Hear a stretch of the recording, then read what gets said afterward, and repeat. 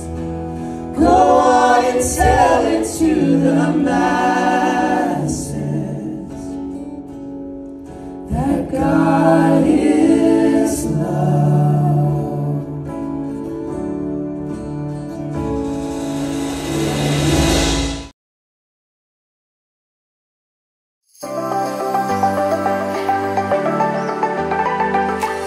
Hi! Good morning and welcome to First Church. We are Open Table, a small group that focuses on LGBTQIA-centered voices and stories with a Christian lens. We hope you feel welcome this morning and loved on, and please stop by and say hi to any one of us at any point throughout the service. Have a great day. Bye.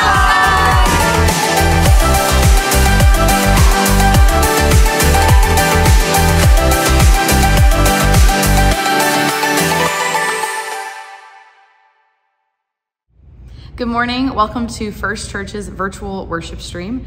My name is Catherine Mullen. I use she, her pronouns, and I serve as the Minister of Community Engagement here at First Church.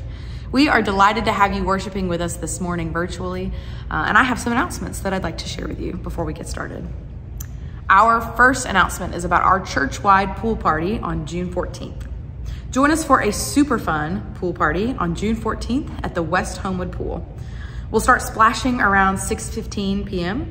Bring your swimsuits and your towels and come on out and join us for a really fun pool party. This is our way of ending a really fun week of Gross Out Camp with our city kids, but the pool party itself is church-wide, which means all ages are welcome. So please come on out and join us for that party on Friday, June 14th.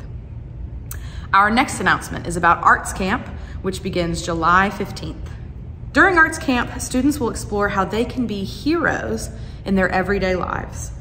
We'll learn through crafts, science, song, dance, recreation, games, and more. Our heroes will dive into the following themes. Heroes are called to follow Jesus. Heroes are called to help others. Heroes are to work together. And heroes are called to show grace. We are excited to offer Arts Camp at a rate of $40 per camper, which includes lunch and a morning snack. An extended care option is available for $35 per camper, and it will run until 4 p.m. each day. An afternoon snack will be provided for those in aftercare. So again, the highlights: Arts Camp will be super fun, as it always is. It begins Monday, July 15th and runs through that Thursday from 9 a.m. to 1 p.m. that day, every day. And we really hope that your child has signed up to attend. And if you have teenagers or students that would love to volunteer, we would love to have them join us for that week. And if you yourself find yourself unoccupied that week in July, come join us for a really fun, very special week at Arts Camp. Our next announcement is about Moms Night Outs this summer. Join our First Church moms for a night out this summer. These nights are a great way to connect with other parents here at First Church. And we have 2 Moms Night Outs this summer. On June 13th, they're meeting at Slice Pizza in Lakeview at 7 p.m. And on July 11th, they're meeting at Moe's in Vestavia at 7 p.m. If you have any questions about these nights out, you can email Ashley at firstchurchbhm.com and she'll connect you with our volunteers that lead these Mom Nights Out. Mom's Night Outs. It's a tongue twister. Our last announcement is about combined Sunday school this summer. We are combining our Sunday school classes 3 times this summer. On June 23rd and then again on August 11th, our Justice and Mercy team will lead information sessions featuring our different community partners. Come learn more about our relationship with each of these partners and how might you could be involved if you so want to. On July 14th, separately, members of our congregation will present on their experiences and a once-in-a-lifetime trip to Greece that they took on a spiritual pilgrimage. They'll share stories, photos, reflections, and takeaways from this amazing trip that you won't want to miss out on. Renee Harmon, Justin and Maggie Banger, and Gladys Schaefer are all First Church folks that attended this spiritual pilgrimage, and they have a lot of stories to share. And from the photos that I've seen, I am just really excited to learn more. So I hope you will join us for that presentation on July 14th, as well as the other presentations our Justice and Mercy team is sharing with our Sunday school classes on those other days. So friends, with all these announcements shared, there's clearly a lot happening here at First Church and a lot of opportunities to get involved and to get plugged in. So with all these announcements shared, we invite you to greet each other in the comments, say good morning, say hello, and prepare your heart and your mind for worship with us today.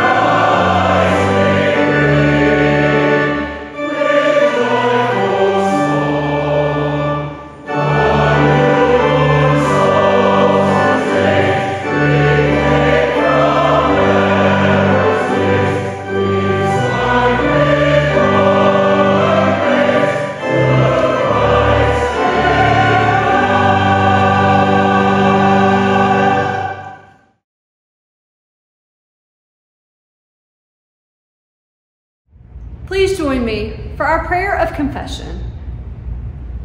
Loving God, we confess that we are perfectly imperfect and we need your grace. We give lip service to the values we hold instead of actively sacrificing to see them lived out. Forgive us when we are anything but authentic. Forgive us when we just want to be with our people and not inclusive of others. Forgive us when we feel doing justice asks too much of us. Forgive us when diversity feels a burden and not a gift. Forgive us when we are not hospitable to the stranger or the friend. Forgive us when we seek easy answers instead of embracing tough questions. We need your grace, loving God, and so together we pray, forgive us and renew a right spirit within us. Though we may be imperfect, God's love is perfection and never wavering. God is ever ready to reconcile and make what we are finally willing to release. Hear the good news. You are forgiven. We are forgiven. Thanks be to God. This morning, as we are in the midst of Pride and we are focusing on the priority of creating inclusive community, I'm sharing a Prayers of the People, written by M. Jade Kaiser, who is a member of the LGBTQ community and a writer for Enfleshed, which is an online collection of resources made by and for the celebration of queer people in the church. Will you pray with me this morning? In the midst of all that keeps our spirits frantic, overwhelmed, or troubled, we pause. We pause to remember each other as those whose precious and precarious lives are inherently bound together. We pause to remember the basic gifts of water, of trees, of beauty, of the land we gather upon. We pause to remember our neighbors, distant and near, and so to the one who is love. We bring the prayers of our communities, where we share in our joy or concern. I invite you to respond with me if you would choose. God, hear our prayers. And so we pray. For all the queer, trans, and intersex children and youth across the globe. For the ones who are struggling with feelings of isolation and shame. For those who have no safe place or people to retreat to. For those who must be teachers to the adults in their lives. For those who are unsafe in their communities. God, hear our prayers. We pray for our elders whose labor we are indebted to. For the ones who never tasted the freedom they fought for. For the ones who were forced to the fringes of their own movements. For the allies who suffered beside us, casting their lot in true solidarity. For the ones forgotten and betrayed. God, hear our prayers. We pray for all those who hunger for justice and liberation today. For the ones who lay down their lives for their friends. For the ones who tell the truth. For the ones who take risks, who dream, who feed and pray, who fight for bread and roses both. For the ones who are eager to learn and grow and offer their gifts to the work of enfleshing your dreams. God, hear our prayers. We pray for all who are suffering in the church and the world at the hands of white supremacy, for those imprisoned by the state, for those whose land has been taken, for the earth that groans beneath us, for those without food or housing, for those who have yet to repent. God, hear our prayers. We pray in gratitude for all that nourishes and sustains us, for the gifts of beauty and friendship, shared meals and art and love, for laughter, for pleasure, for the friends, lovers, and comrades who lift our spirits, always by our sides when the days are heavy, for the freedom we have in Christ. God, hear our prayers. For your presence within and around us, in our highs and lows, our hope and our despair. God, we give you thanks. Hear our prayers and deepen our willingness to show up with and for one another. And God, even when we aren't sure what else to pray, remind us of the prayer you taught us by saying, Our Father, Mother, who art in heaven, hallowed be thy name. Thy kingdom come, thy will be done on earth as it is in heaven. Give us this day our daily bread, and forgive us our trespasses, as we forgive those who trespass against us. And lead us not into temptation, but deliver us from evil. For thine is the kingdom, and the power, and the glory forever. Amen.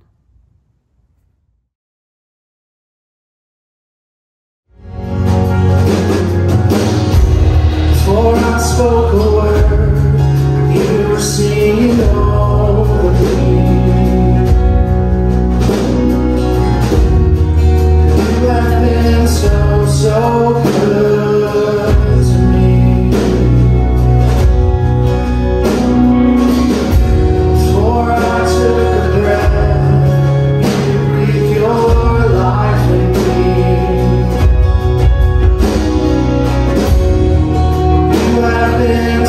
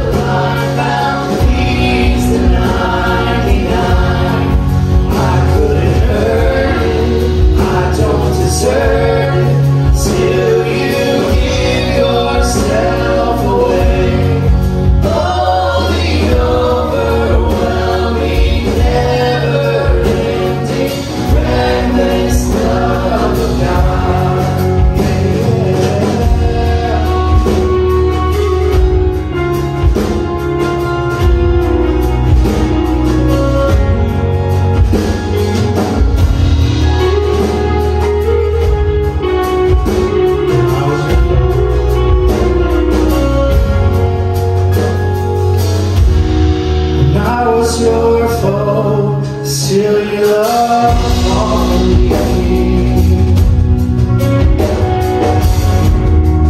You have been so, so good to me. I felt no word, you paid it all for me.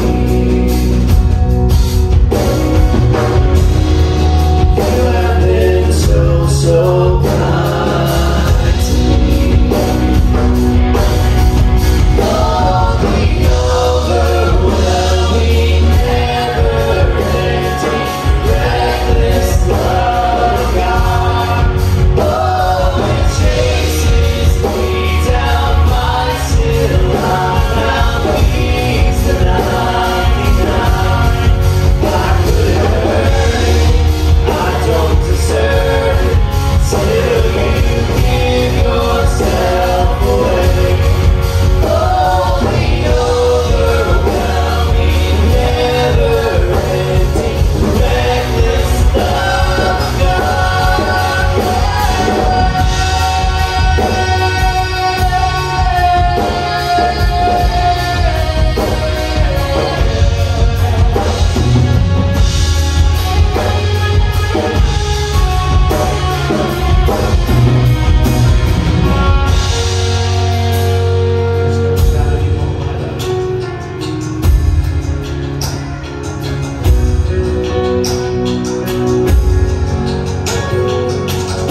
There's no shadow you won't light up, mountain you won't climb up, coming after me.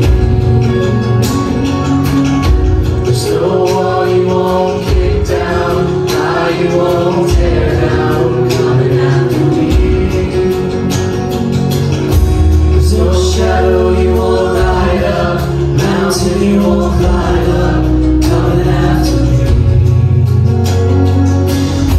There's no wall you won't kick down, lie you won't tear down, coming after me. There's no shadow you won't light up, mountain you won't climb up, coming after me. There's no wall you won't kick down, lie you won't tear down, coming after me. There's no shadow you won't light up, mountain you won't climb up, coming after me. There's no wall you won't kick down, lie you won't tear down, coming after me. Oh, the overwhelming, never-ending, reckless love of God.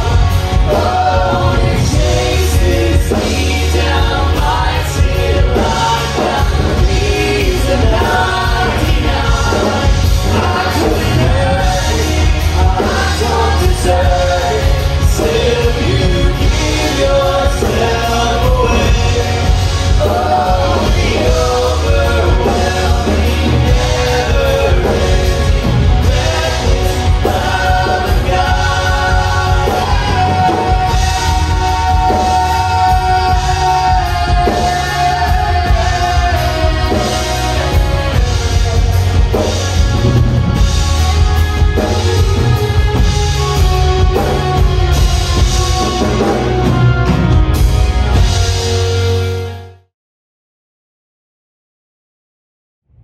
Please hear these words from Ruth chapter 1, verses 1 through 18. In the days when the judges ruled, there was a famine in the land, and a certain man of Bethlehem in Judah went to live in the country of Moab, he and his wife and 2 sons.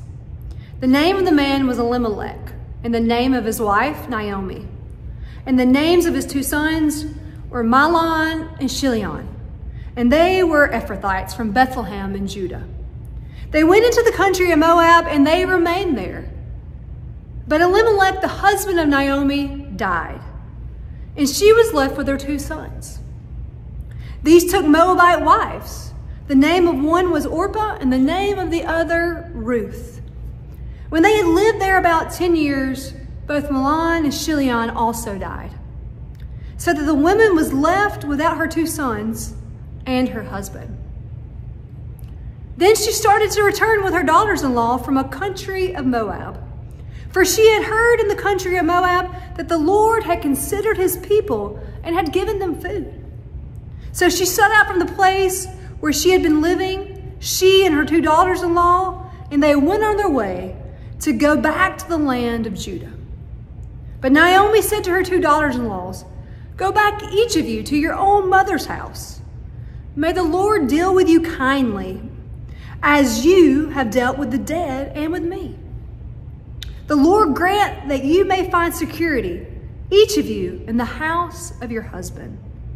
Then she kissed them, and they wept aloud.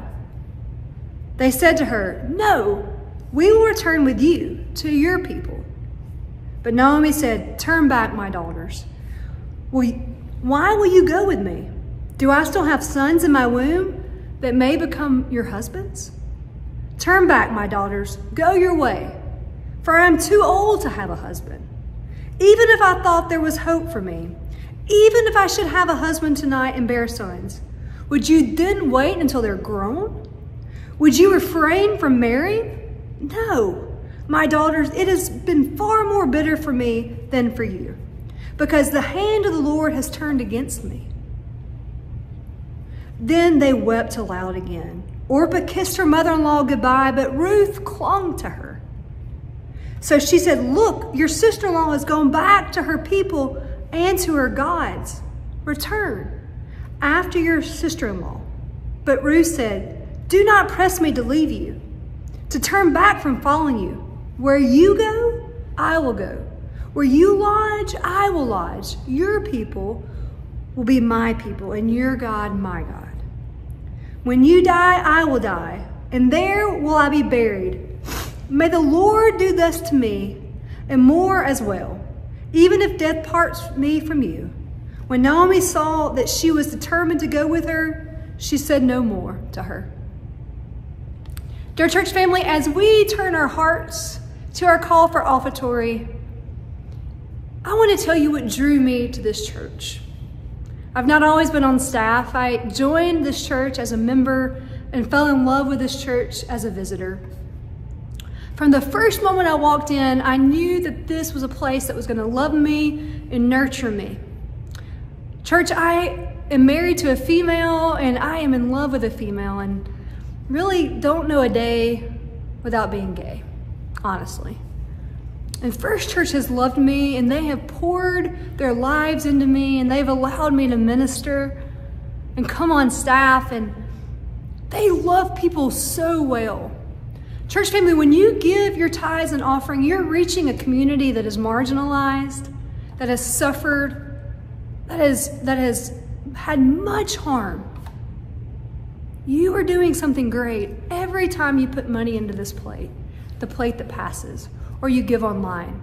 Because First Church reinvests that into our community, reinvests it into the lives of our community who identify as LGBTQ.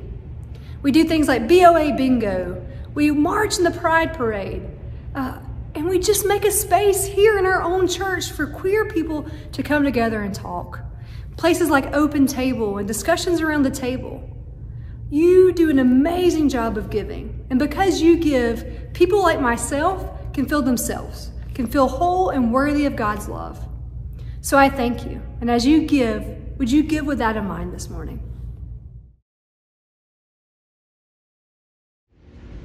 I got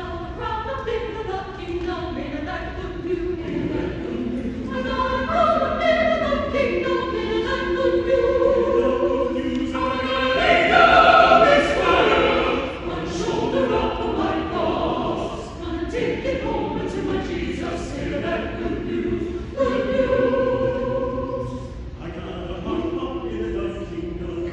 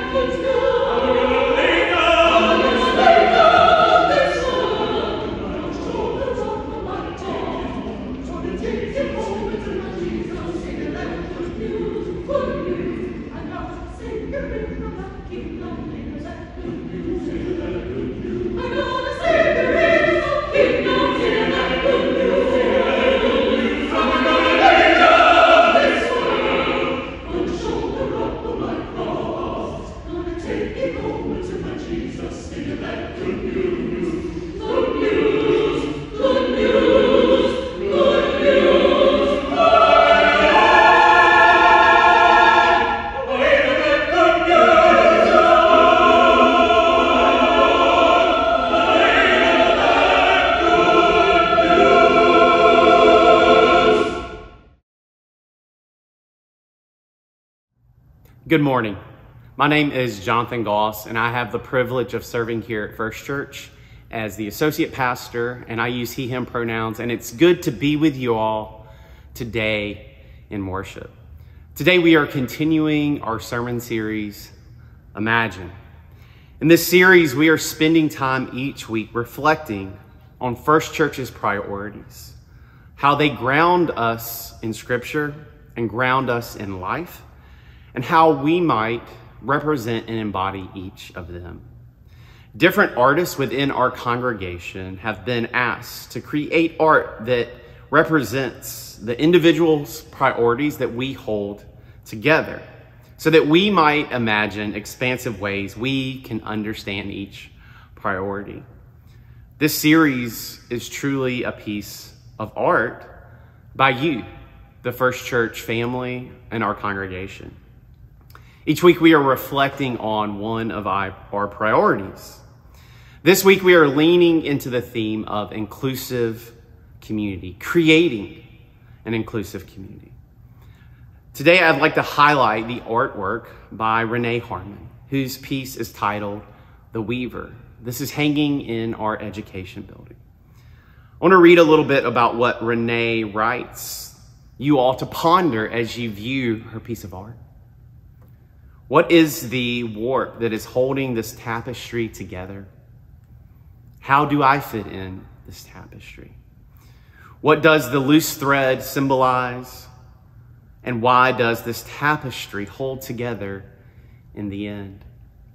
I'm going to show Renee's piece of art right now. I'm going to read a little bit that she has written about her art. It's titled The Weaver. She sits at the loom, pondering her next thread. Her loom of the world, creating a structure of earth and sky and sea. She has already woven in some flowers, feathers, fins, and fur. Her cloth is colorful, but she feels it lacks soul. There's no depth, no music, no dance to it. She selects a deep mahogany-colored yarn and weaves it into the next row. Then in a rush, because she can imagine the creation that is taking shape, she adds strands of peach, olive, and gold. Here, a newly spun yarn. Already she senses a new depth of the tapestry emerge. Next, an older thread that is a bit worn. There is vibrant and flamboyant colors. Some individual pieces of yarn are starting to unravel, but being held tightly in the cloth, they contribute to the whole as well. The weaver completes her tapestry, removes it from the loom, and holds it at arm's length. The whole of her creation is beautiful to her. She remembers each thread that she has selected and woven into her masterpiece. She breathes a prayer into each piece of yarn as she adds it, reminding each strand that she has chosen them and that they are beautiful. The continuous strand runs back and forth through the warp. The weaver murmurs as she weaves, "You are more stunning when you are next to those unlike you. You are all part of the whole." The weaver removes the tapestry from the loom again and hangs it among the stars, marveling at what she has created. She saw it, and it was good. That's excerpts from what Renee has written about her piece, The Weaver. I encourage you to go and walk through our education building and see each beautiful created piece of art. Today you all have heard Ashley read from our text, Ruth chapter 1, verses 1 through 18. The story of Ruth is a brilliant work of theological art. It invites us to reflect on the question of how God is asking us, calling us, heeding us to create an inclusive community.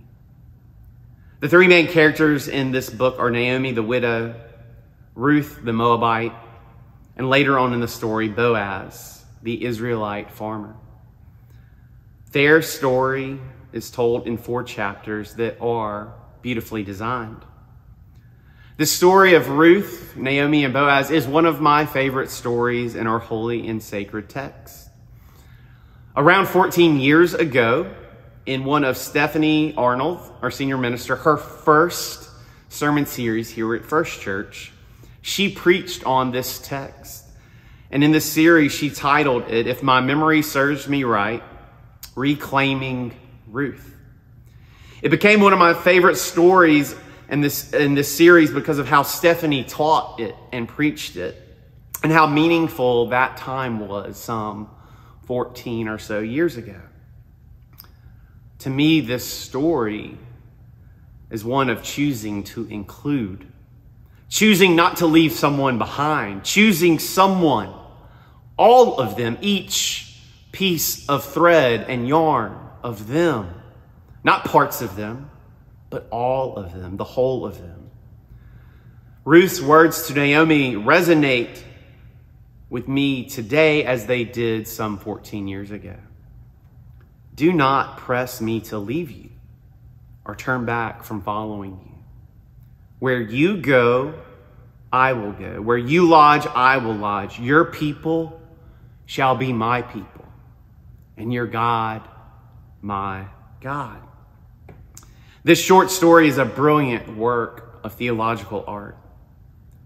It invites us to question, who is God calling us to include? How is God calling us to create belonging, to create an inclusive community, and to always, always, always choose people over hardships, over rules, and over institutions? The story of Ruth is good news. It is good news to all. Because good news is only good news when it's good to everyone. And God knows that the Church Universal has not figured this out yet. In the history of the church, people have been excluded. They have been not welcomed. They've been told, you're not invited, because of their race, because of their gender, because of their sexual orientation, and because of their identity. Yet, friends, the good news is First Church states overtly, directly, that all are welcome. And all means all. This is why we last night marched in the Pride Parade and had a wonderful time showing the city of Birmingham that God is love and that you are included. This is why for so many years and decades, First Church has stood for the voiceless, has fought for the rights of LGBTQIA+ folks to be married in sacred and holy spaces like the sanctuary I stand in this morning, to be ordained in holy spaces like this, to be fully seen and represented in our United Methodist denomination. Friends, this is why our thesis, our plumb line, the foundation of our faith is that God is love. And we believe that love is the most powerful element in our wild, vast, and chaotic universe. We see the theme of inclusivity in the story of Ruth. There are those three main characters, Naomi the widow, Ruth the Moabite, and Boaz the Israelite farmer. The story unfolds over 4 chapters, and they are all beautifully designed. So we're going to look at the text that Ashley read. Chapter 1 opens up with the line, "In the day when the judges ruled." This reminds us of the dark and difficult times from the book of Judges. We find an Israelite family in Bethlehem. Elimelech, Naomi, and their sons Mahlon and Chilion, struggling to survive through the hardship of a famine. In search of food, they moved to the land of Moab, Israel's ancient enemy, Moab. There, the father, Elimelech, he dies, and the sons marry Moabite women, Ruth and Orpah. The sons soon follow after their father, and they die as well. This leaving Naomi and her two daughter-in-laws, Ruth and Orpah, with no reason to stay together. Naomi tells her daughters-in-laws that she's moving back to her homeland. She knows that life of an unmarried foreign widow in Israel is going to be hard. She does not want those hardships for her daughters-in-laws. So she compels them to leave her, to stay behind, that she will go alone. Now, Naomi, being unmarried, being a widow, means that she will be among the most marginalized in her society. In this culture, she had lost all of her value. She was no longer a mother. She was no longer a wife. She would be deemed worthless.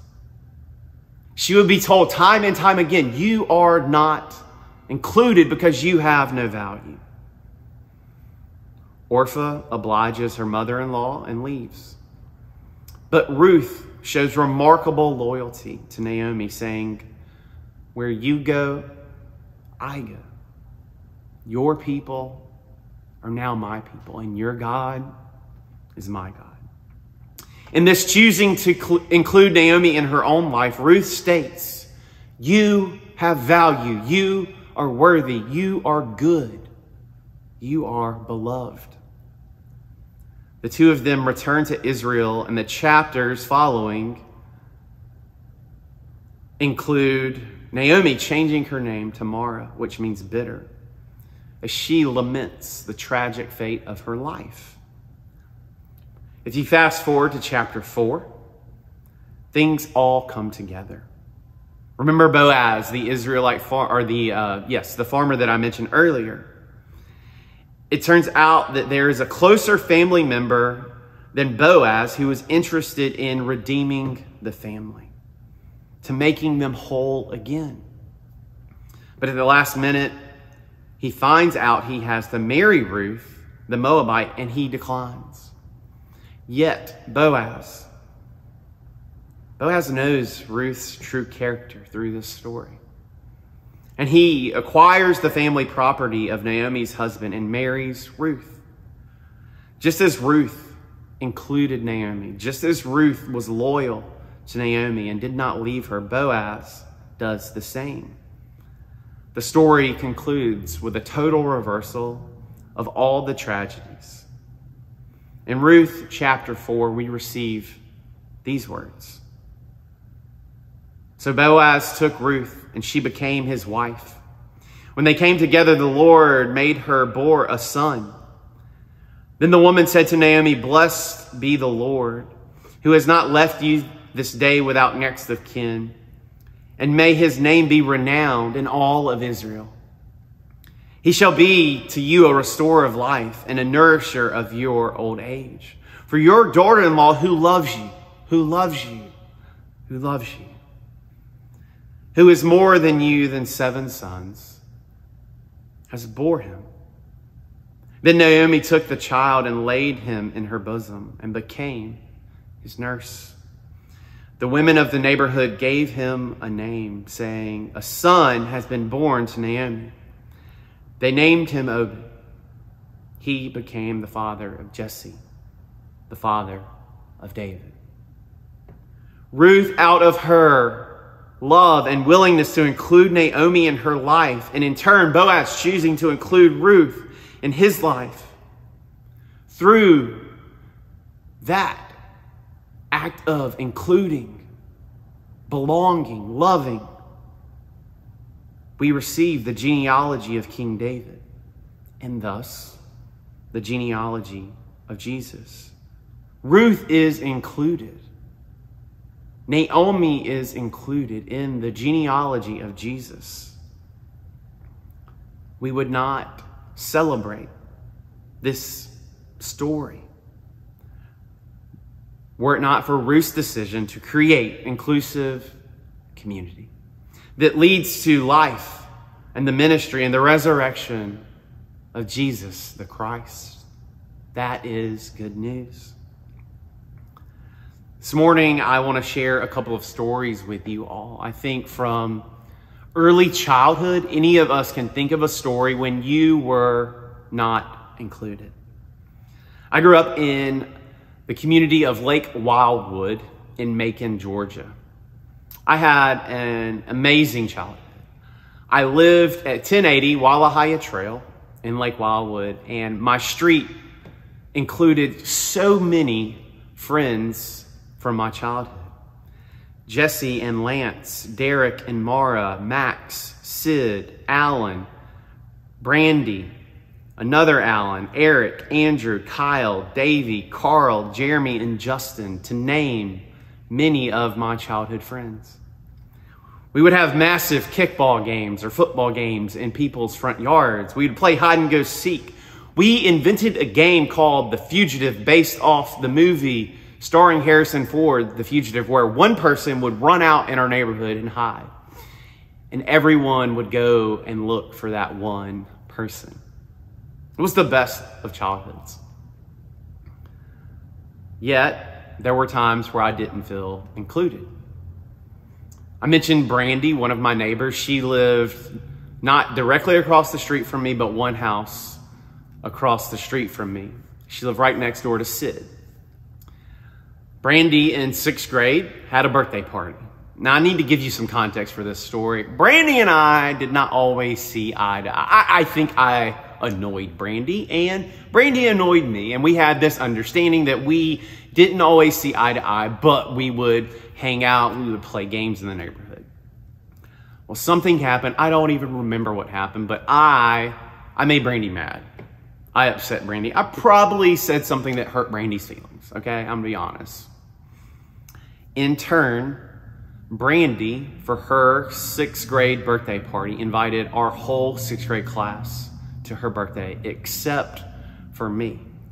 And here I'm thinking, I've got best friends, Kyle and Derek in particular. We were best friends since 3rd grade. I'm like, they're my boys, they're my guys. They're not gonna go to Brandy's party. They're gonna hang out with me on the day of her party, which was a Friday. So I go to them, I'm like, hey guys, look, Brandy invited everybody to her birthday party except for me. Y'all aren't gonna go, y'all are gonna hang with me in solidarity, right? Wrong. They definitely went to the party because, in their words, Jonathan, all the pretty girls are gonna be at the party, so we're going to the party. I can remember that day, sitting in my living room, looking through the blinds out of the window of my house across the street and seeing kids playing and having fun at Brandy's birthday party. I felt left out. I felt excluded. I felt uninvited. Again, we all have those experiences from our childhood. And unfortunately, children still today have those experiences. I think adults do too. You see, there are times in our lives when we all feel excluded. Exclusion is a universal experience. As I was preparing for the sermon, I was telling Amy about these ideas, and she asked me a question. She said, I think it's easy to tell a story from your childhood, but where's a place you feel some level of exclusion? And I need to name up front, like, I love my life. I do. I am very content and happy in the choices and decisions I've made. To get to serve here is a gift. To have all of the friends and family support I have. I have a really good life. And I sat there in silence for about 15 seconds, and I knew the answer. And so I looked at Amy and I said, I think sometimes it's hard living in the South, being a pastor, working at a church, and to not have children. And she said, that's what you need to share. There are times where my family or over the years, a church member has asked the question, why don't you have children? There are events in our lives that Amy and we don't get invited to kids' birthday parties. And that can feel isolating. That can feel like we don't fit in with certain groups to be childless. I think of other groups that might walk into our church that have a similar experience. I think the hardest group of people to walk in a church are people that are single. Single people that have the courage and bravery to step foot on a church campus, to walk into a sanctuary, to walk into a modern worship space. They have so much courage. They do.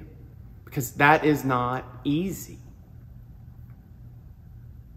I name those things not to minimize the exclusion that people have felt based off their sexuality, their gender, their race. God knows any church I have ever walked into, because of who I am, what I look like, who I represent, I have always been welcomed. I have never been excluded on that level. What I am naming is that exclusion, unfortunately, it's a universal experience. We all at times can feel isolated, can feel like we don't belong, that we don't fit in, that we are excluded. This morning, I share those things with you all, not to minimize others' experiences, not to make you feel bad for me, but just name that exists in our world. And so I have a question as we wrap up this morning. My question is, when you look around our church family, who do you not see? Who do you see sitting by themselves? Or maybe a better question is, who do you absolutely not see? Who are we not including? Who do we need to include? Who are the Naomis in the world that have had hardships, that are marginalized, that are on the lowest level in our societal structure, that need a Ruth, that need someone to go to them and say, I will not leave you. I am here. You are my person. I want you to experience a God of love. Who are those people standing on the outside, looking through the windows of our beautiful stained glass, desperately looking in, wanting to be included? Who are they? You see, the challenge is not upon them. The challenge is upon us. Who are we called to go and to seek out?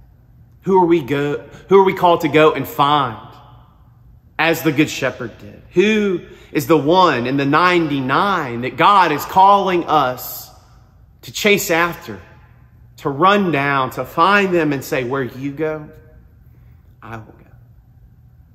Where you lodge, I will lodge. Your people shall be my people. And now you are my person. That's who God is calling us to be. A God of all-inclusive love that calls us to create an inclusive community that includes all. That's the good news of the story of Ruth. And that's the good news of the gospel of Jesus Christ. Thanks be to God. Amen. I invite you to hear the words from our affirmation of faith this morning. At First Church, we are an open place for all to worship, grow, and serve. We believe you do not need to be anyone other than who you are. We believe that discrimination on the grounds of economic power, gender, mental health, physical ability, race, or sexuality is not reflective of Jesus' teachings. We believe in creating inclusive community.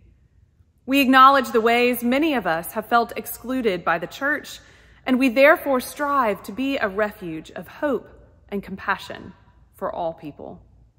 At First Church, we worship God, follow Jesus, and study Scripture with a desire to bring forth the beloved community of God here on earth as it is in heaven.